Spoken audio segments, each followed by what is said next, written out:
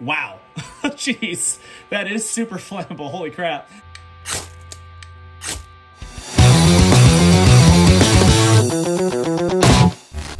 Let's talk fire starters. Which ones are good? Which ones are not? Which ones are a waste of money? Which ones are really effective and inexpensive? Let's talk about that, and we'll figure out which one of these might be your preferred fire starter for your kit. I would say a fan favorite of all the bushcrafters out there is going to be just a regular old ferro rod, like this big jumbo one right here. This one's a 1/2 inch by 5, I believe it is, 5 or 6.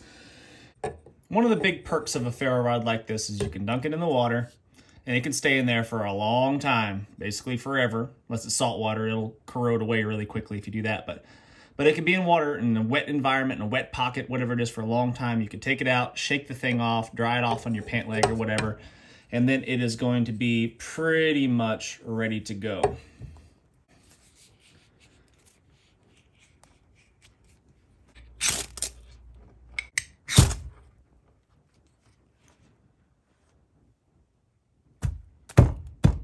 Ferro rod is a pretty solid choice as long as you have a good quality tinder. Natural or man-made, you have to have a good solid tinder. You could also be creative with your striker. You can use everything from the back of a saw blade like this, as long as it's a good sharp 90-degree spine like it is on this silky big boy. You can find sharp rocks, which is not as easy to do as some people would make you think it is. So most rocks are just going to be too brittle, not sharp enough, whatever it is, to get the job done. So it's not that easy. I would not guarantee that you could find some sort of rock in your area unless you're surrounded by obsidian and really good quality nappable type rocks. This is a small piece of fat wood. Basically, it's resin impregnated wood from a pine tree. This came from a white pine tree, and it was in a stump that had not rotted. It had been sitting in the ground for a long time, many years, and did not rot because it was preserved by all of the pine resin in the wood itself. So this is a fantastic natural fire starter. If you've never messed around with fat wood or pitch wood or pitch pine or fat lighter, or whatever you want to call this. There's lots of different names for it out there, and everybody else thinks everybody else is calling it the wrong name. But the back of the knife is a really good scraper, as long as it's sharpened to a 90-degree spine. If you get yourself a small pile of shavings,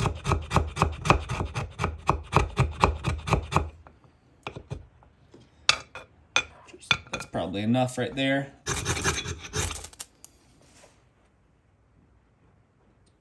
And that stuff, even a small little pile like that, which only took me 10 seconds to scrape off of this tiny stick of fat wood, burns for quite a while. And the beauty of that is that you can use it to dry out any wet marginal kindling that you might have. Use the sharp part of your knife to get basically like toothpick size shavings, kind of like this, and then add to that, put that in your kindling pile, and use that to ignite it, and it usually works really well. A really cool fire starter that I made not too long ago, and I was inspired by Bushcraft Kelso. He's the one that gave me the idea. I'm not sure if he created this idea. I don't know for sure about that, but I definitely was inspired by him, so I made one of these.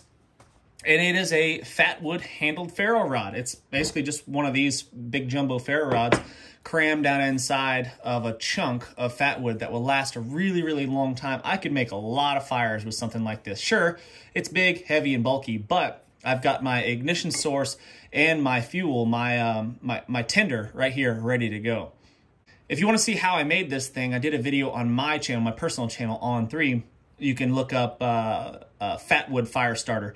I think that's the title of the video, and you can see how to make one of these for yourself. From Pure Fire Tactical. Very cool fire starter. Again, big and bulky, but I like this one a lot because it comes with a tinder source. And then in addition to that, you can fill the handle with tinder as well, like these fire plugs from Wazoo, or Vaseline and cotton balls, or whatever you want to do. So I really like this big fire starter. It is kind of a chunk. It's a big, heavy, clunky thing, but it really gets the job done, and it works really well. That sparks really well. Not all ferro rods are created equal. Some are better than others. This one on the Pure Fire Tactical Fire Starter sparks really well, without a whole lot of effort. And then on the back of it is this magnesium bar. Again, you can use, oh, that's a horrible sound, I hate that. You can use the back of your knife or the edge of your knife, just understand that's gonna mess it up, to scrape off some shavings of this magnesium. Get yourself a healthy pile of the magnesium going.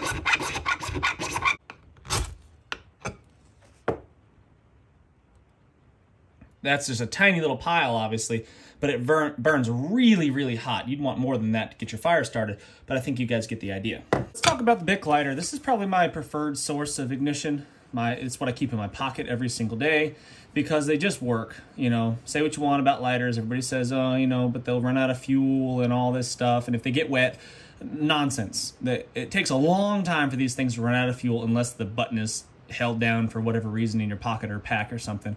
And even if they get wet, you can dry them out fairly effectively and fairly quickly, even if you just drop them in the water. So I highly recommend the Bic lighter. They just get the job done. Always remove the child safety nonsense.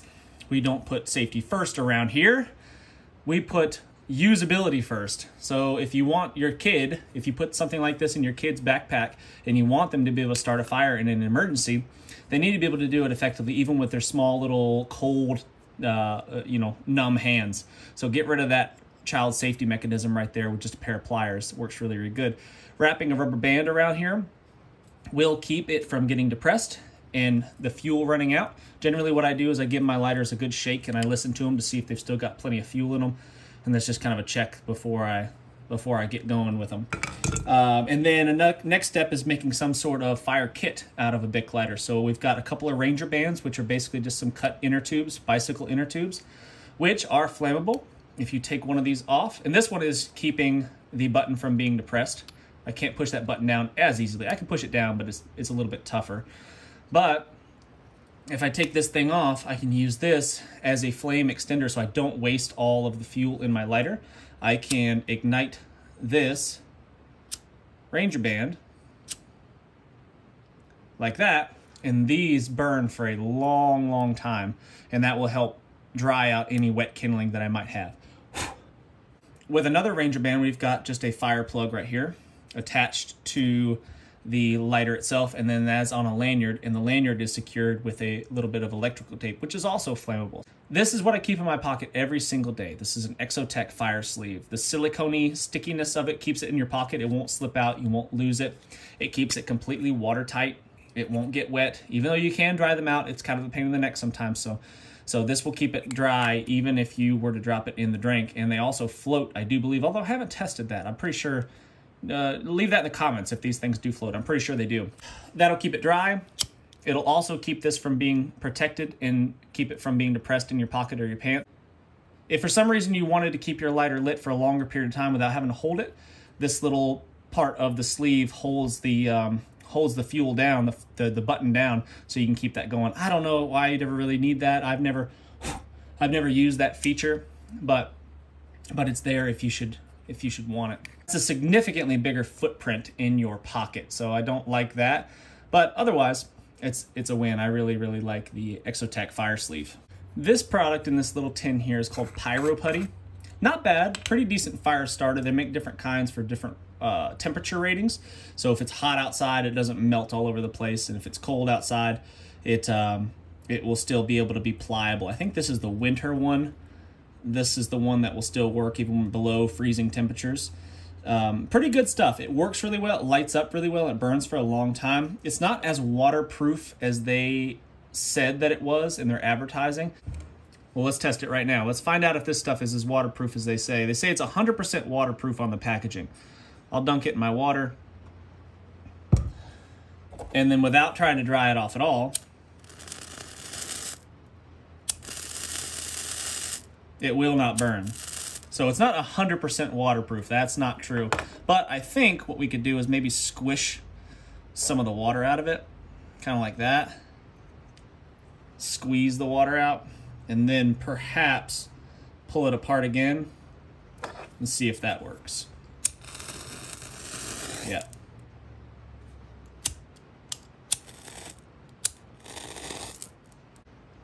Gets kind of nasty after you get it wet. Well, let's see if we can light that. It's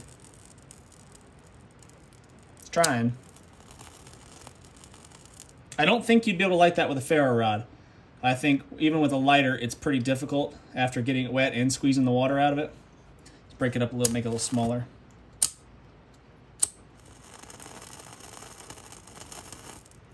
Yeah. There we go. So that took quite a bit of motivation to get the water out and get it relit. So Pyro Putty is good as long as you keep it dry. If you keep it in this little tin, it'll probably stay really good and dry. And it burns for a long time, and that's a win. So it's pretty effective on that front. Vaseline and cotton balls. You just take a little bit of petroleum jelly, Vaseline, and you mix it in with a cotton ball. You massage it into the fibers. And it works really, really good, and you just keep it in a Ziploc bag such as this one. Open her up. Pull yourself out one of those cotton balls that looks like this, and then you just tear off, or not even tear it off, you just pull it apart kind of like that. You don't have to do much work to it. You just kind of thin it out. There we go. So that lights up really, really easy, even with a tiny little spark, which I think is a win. We'll dunk it in, just like we did the Pyro Putty. Stick it in there a couple times. Shake it off. Pull it apart. I'm not even going to try to get the water out of it. I'm just going to pull it apart like that. And let's see if it will take a spark. I think it will from the ferro rod. I like these small little ferro rods and strikers, that, especially like this one from Wazoo, because it's an actual little ceramic blade too. And it strikes, it's very sharp. That thing is like a scalpel. It works really, really good. And it strikes sparks off of a ferro rod really well. Probably better than any other striker that I've used, despite its tiny little size. It works really well. But as you know, like anything, if they're tiny and little, it's going to be difficult to use sometimes. So it takes a little bit of practice, a little bit of finesse to be able to use these things. And if you got cold, numb hands, it makes it even more difficult. So you got to practice with these and become very efficient with them. But let's see if it'll strike.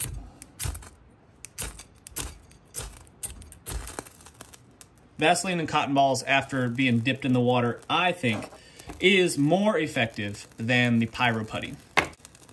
So as far as a homemade fire starter, it's hard to beat Vaseline and cotton balls. I think that they're, as far as cost and effectiveness, you can make a huge, I mean, this was, I think, 100. This was 100 cotton balls in there. I mean, you could make 100 of these things for pennies. I mean, it's no money whatsoever. I think I bought this from, each of these from the dollar store, $1 for this and $1 for this, and you were good to go. The Striker ceramic folder here, super handy as a backup fire starter. I mean, I keep these in my belt. They're in my belt right now, stowed away for safekeeping. So if something should happen to my primary means of starting a fire, or my secondary means of starting a fire, or whatever, I've always got this. Even if I've got a belt on, I always have a way to start a fire, and this is a very effective means of doing it. Speaking of Wazoo, probably my preferred, my #1 favorite store-bought fire starter is going to be these fire plugs right here. These things are the best. I've used lots of different store-bought fire starters, and these, I think, have been the best so far because they are completely waterproof. I mean, they are amazing. You can soak this thing, test me, challenge me. You could soak this thing in water for a week, longer probably, a month, maybe even a year. I don't know. You could have this in water for a long, long, long time. Pull the thing out and tear it apart, and you will have fire, guaranteed. And I'll show you. And they float, which is kind of cool. So you can dip that in there, let it float around, soak it in the water. I could have that thing in there. As a matter of fact, I'll just leave it in the water until the end of this video, and then I'll light this one on fire. If you haven't hit the thumbs up already, do that. Dirty thumbs up. Hit that thumbs up and subscribe if you haven't done so already. Exotac is another company that makes some pretty cool, innovative products. This one's called the NanoSpark. This one is pretty cool because of how small it is, and it's a very effective means of ignition. It's basically like a Zippo type sparker. It's got a tiny little ferro rod and a striking wheel. That puts off a pretty hot spark. However, you need a very high quality tinder to ignite, to use this to ignite it. It won't work with any marginal or damp tinder. It's just not a big enough, hot enough spark. So there is that. But one of the really cool, innovative things about this one is that you can always have at least one fire right there, because inside of there you've got yourself a little fire starter. This is a Tinder Tab, I believe this product is called. I'm not sure exactly who makes it, but you can get them from Exotac. I'm pretty positive on that one. And these ignite really, really well. and then you've got yourself some ignition. So always you have one fire for sure, guaranteed. And this thing's got a gasket in there, not a gasket, but a O-ring in there to keep it dry. So if this is in your pocket, buried down deep, pull that thing out of there, you're gonna have yourself a fire with at least one. We'll stick this one in the water with the one from the fire plug, stick it in there with the fire plug from Wazoo, and we'll see if both of them will still be lightable after at the end of this video. Here's a couple of products, some cordages. And the cool thing about this one, this one's like $5.50 and this one's a little bit smaller, kind of, you know, like a big bank line maybe. Cool thing about these is that inside of them, if you pull off that outside sheath, you'll expose this red combustible tinder material. Wrestle with it a little bit, get it out of there. There we go. So you pull off that red fiber, and you can still use this as cordage. You've got that red tinder material inside the cordage, and this one's more like $5.50 cord, and it's got the same sort of deal. It's got obviously more inner fibers. It's got the white fibers, kind of like you'd find in paracord. But if you pull that out, the inner red strand is tinder as well. And you just fuzz up an end, kind of like that. It doesn't work well, it'll light with a lighter very easily. So, you know, without having to fuzz it up at all, you could use this as an extender so you don't waste your lighter. So it lights up, both of them light up really, really easily like that. But if you want to be able to ignite it with a ferro rod, you're going to have to put in a little bit of effort, and you're going to need to fuzz it up because they do not light well if you don't fuzz them up a little bit with some sort of scraper like this.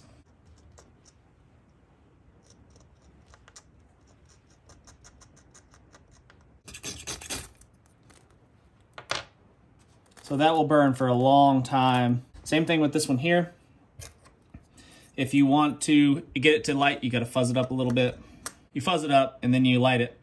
And they burn pretty comparable, I would say. That is why on the back of the ON3 EDC, the knife that I designed, the one made by Bear Forced Knives, I've always got a little bit of tinder here. This is that same cordage right there on the back of the knife. Duct tape. You can never have too much duct tape, and that is a fact.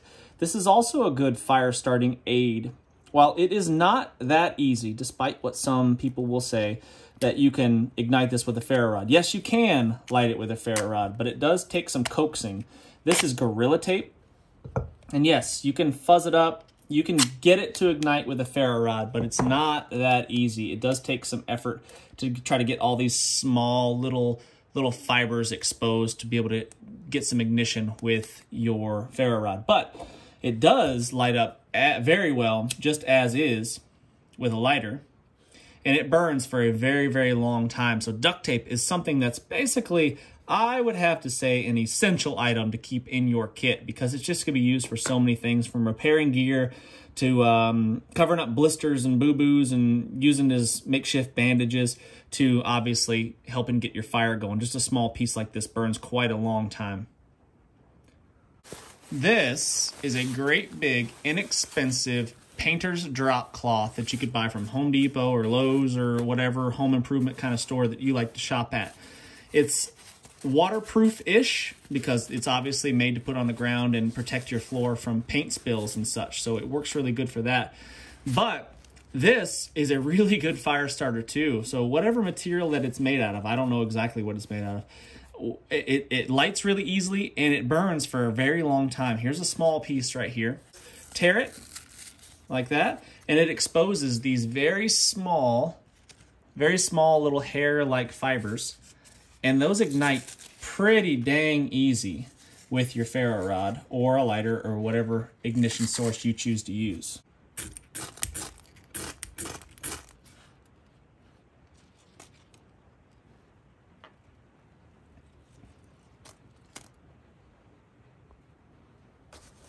So the painter's drop cloth with very little processing and a tiny little ferro rod lights up fast and easy. It burns pretty quick. It's not as long lasting from what I can see right here as some of the other fire starters, but holy crap. I mean, that's a very effective fire starter right there. I mean, how many fires could you start with a giant drop cloth like this? Hundreds. I'd say hundreds of fires you could start with a big cloth like this, and they cost very, very little. So as far as cost effectiveness, man, it's hard to beat a big painter's drop cloth like that. Here's another really cool product from Wazoo. Listen, I'm buddies with the guys from the owners from Wazoo. I'm friends with them, but I'm not promoting them because of that. I'm receiving no money from this, nothing. They make some really cool products, and they really care about the stuff that they do. They genuinely want their stuff to actually work. It's not gimmicky. It's not none of that. It's none of that crap that you can find all over the internet. It's stuff that actually works, and you could trust your life to it. And that's a really, really big deal. So Wazoo makes some really good stuff. If you haven't already looked into them, check them out. They're good dudes. Good, honest guys, and you will not be sorry about any of the stuff. But this is the Wazoo Fire Card. I think this is a fairly new product of theirs. I've tried it out, obviously. But I have not tried it. I think I just lit the corner of it with my lighter to see how flammable it was. And I can show you that right now, I guess, without having to process this at all. Wow. Jeez. That is super flammable. Holy crap. Look at that. My goodness. That worked good. I mean, I only had the lighter on there for a second. So if you want to just make your lighter last a long time, you can pull this card out, boom, light the thing, and then put this under your fire lay and get it going. And you could probably pull this out before you burnt it all up. Let's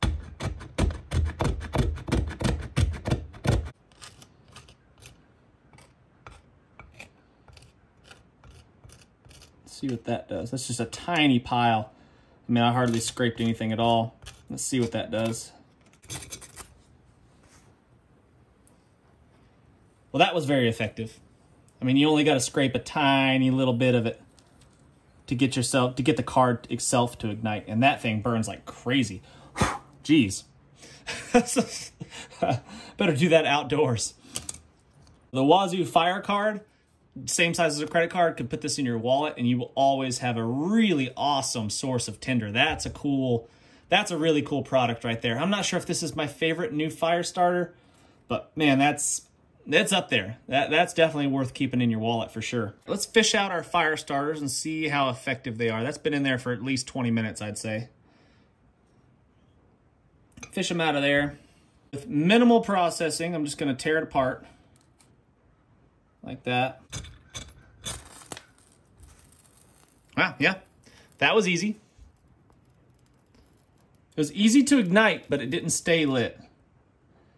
Well, so that's something worth noting right there. Is it was easy, very easy to ignite it, but it did not stay lit. It put itself out.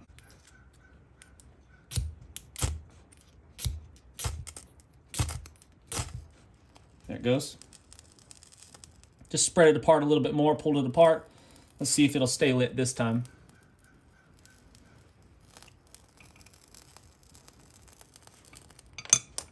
Maybe with a little help. Ah, crap. It went out again. Fuzz it up really good this time.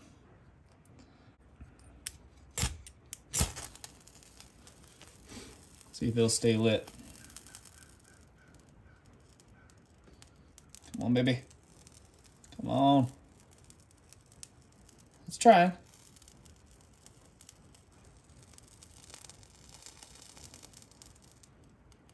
Yeah, I think we can get it to burn all the way up. Needs a little help.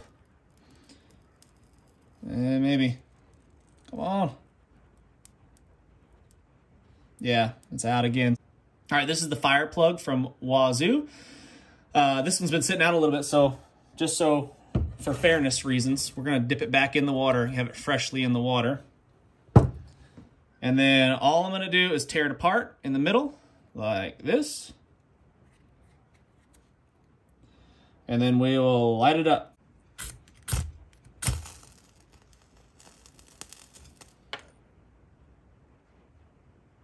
One of them went out.